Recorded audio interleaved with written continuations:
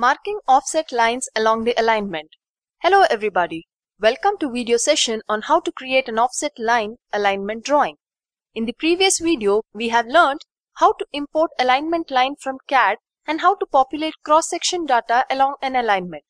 We can also create offset lines from cross-sectional template points along the alignment.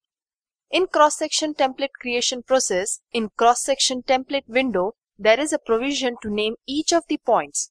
When we create standard templates, they will have names for all the points. If you have created cross-section template on your own, then if you want some of the points to be represented as an offset line along with an alignment, then go and give a unique name to each such point. If we have names given to point in cross-section template, then we can create respective offset lines. Select Offset Layers button in Plan tab under Align Plan window.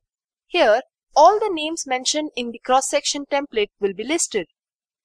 Select the names for which you want to draw the offset line and click on Apply button. When you refresh the alignment plan, you may note that respective offset line are created along with the alignment.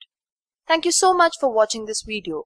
In the next series of videos, you will learn how to print cross-section and generate related reports.